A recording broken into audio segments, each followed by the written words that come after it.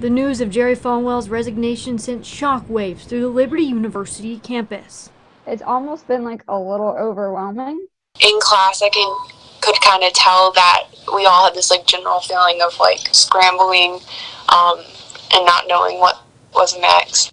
Leaving students and alumni with mixed emotions. We've gotten to know the family as a student body, and we want to hope for the best, so it's just sad to hear that that's what's going on with them right now. And it's hard because I have enjoyed the time that I have had at Liberty, and just to see what's happened, it's been hard.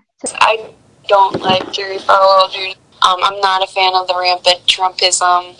Students agree moving forward, the university should move away from involvement in politics. I think that I was hoping either way that we would stop leaning more towards politics and leaning more towards our faith. I'd like to see them focus on Christian leadership rather than political leadership.